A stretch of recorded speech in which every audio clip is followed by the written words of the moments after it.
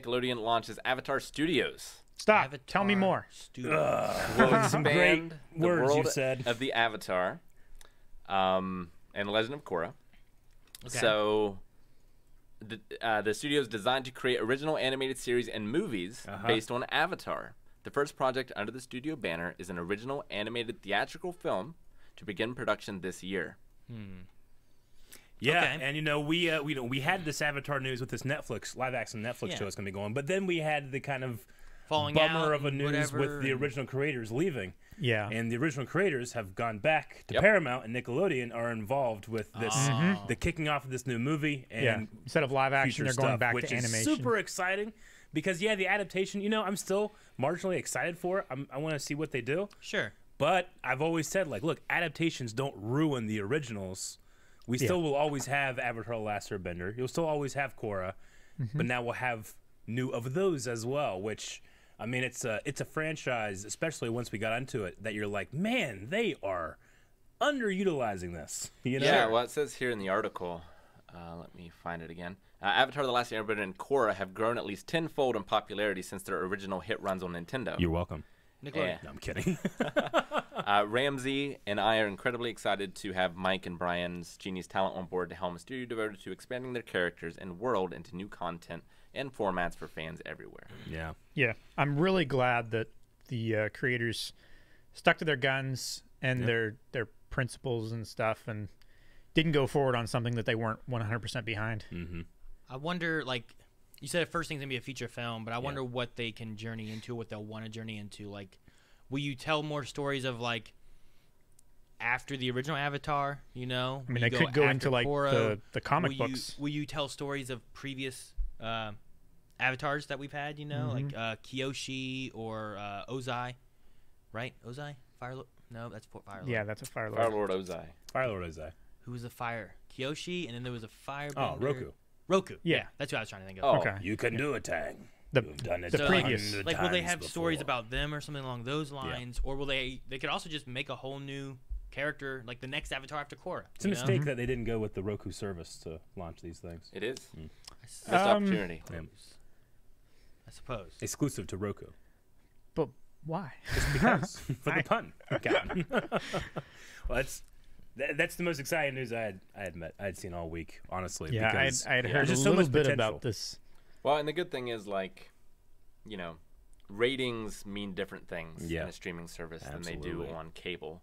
Yes. So, like, hopefully they won't be as quick to get involved or cancel. Or Absolutely. And, I mean, with it not being like a broadcast thing, you shed all of these other limitations like runtime and you know, your Having to be studio execs and all that stuff that yeah, are just having messing to be with things. advertiser friendly. Exactly. Yeah. You get to open things up, and they have a large timeline already. But in terms of stuff that hasn't been explored, from Avatar 1 to Avatar Korra, Sure. you have 1,000 generations. The Avatar 1 You know? storyline that they gave us Not was really 1,000, but a cool. lot. You could go further with that if You could really go back wanted to you know? Avatar Kyoshi easily, and you know, like, she was a pretty hardcore in the stuff that we saw. Yeah. I'd like to see more of that. And granted, there's also been some like comics and books released since then that are within that Sure. canon. You could adapt those if you wanted Well, to. yeah, I mean, is it possible to get like a Clone Wars new season of Korra? Yeah. Yeah. The film could be. I mean, one of the books cover Zuko's mother. Exactly, You know? which was a dangling thread in the That's- original series. that was That one of- was covered, yeah, That exactly. was something that they never covered in the series, but they did it in a comic. You could. I mean, the film could be adapting that comic into a animation, and you at least get to finish off telling that story in the animation format and stuff, you know? Bring back Dante and stuff, and it'd be pretty cool. I wonder how many of the voice actors would be able to come back or would be willing to. I mean, Like, get an older Zuko, but it's voiced by Dante. Oh, yeah. That'd be cool to do. that would be awesome. He would do it. He does great work on the Star Wars Kids channel. Yeah. In a galaxy of adventure.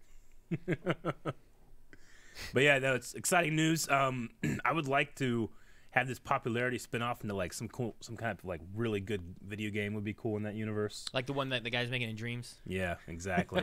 But Now, with I more mean- people and more money behind it. Yeah. You know, it's interesting because Korra feels, even though it's the same world, it feels very different. You know, Sure. just because of the way that the Bender society has developed super quickly and industrialized and stuff. But whenever I think Avatar, I keep thinking of the world presented in The Last Airbender. So my mind goes there, but I'm open to liking that more as well. Well, you go because back. Korra had that like stilting thing when it was like, all right, do a season. That's it. Yeah. Oh no, do another season. All right, that's it. And do another one. You know. Yeah. I'll do the fourth one. Fuck it, we're not gonna air it. You know, like they had so many roadblocks there that I think that those guys deserve having a little more open territory and plan out. Like I hope that they kind of spend some time.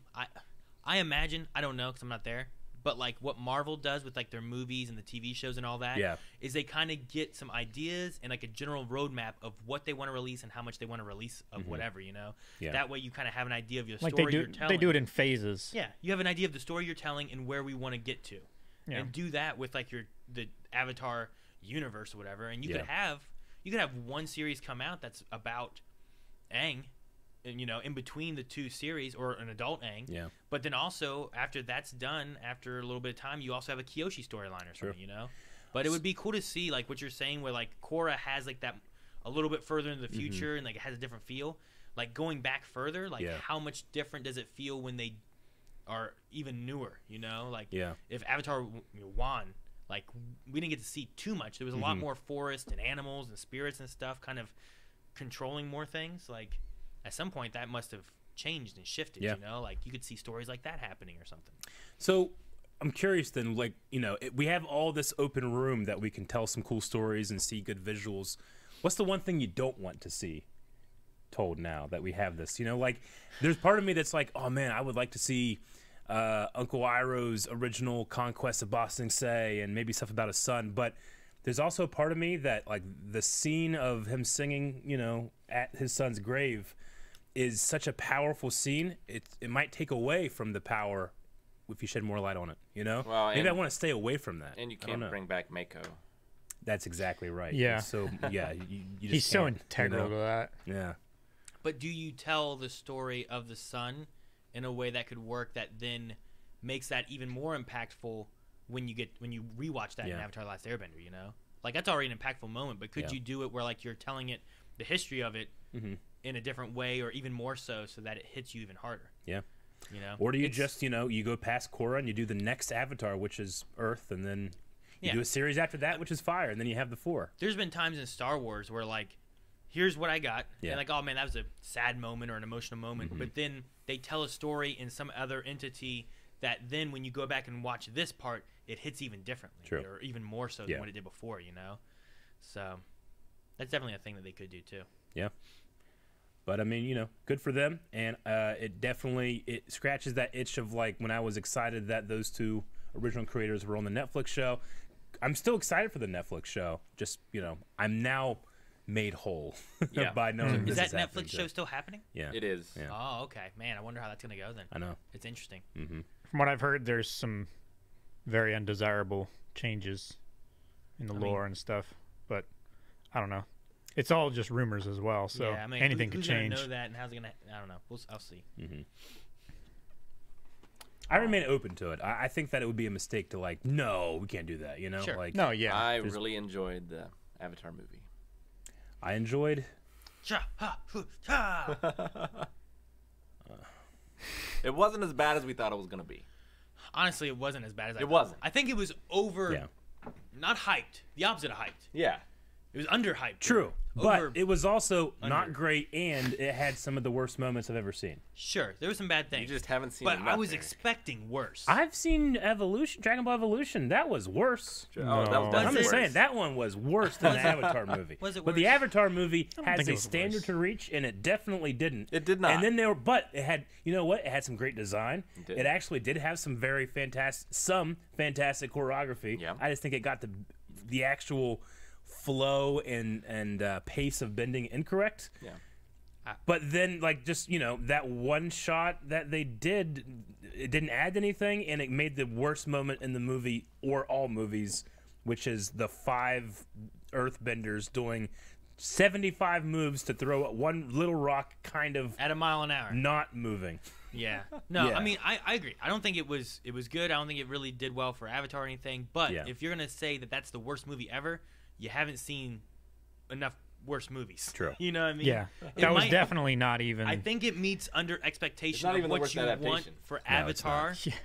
but there's definitely worse movies out there. Made for a good reaction. If you haven't seen it, make sure you go watch it literally right now. True.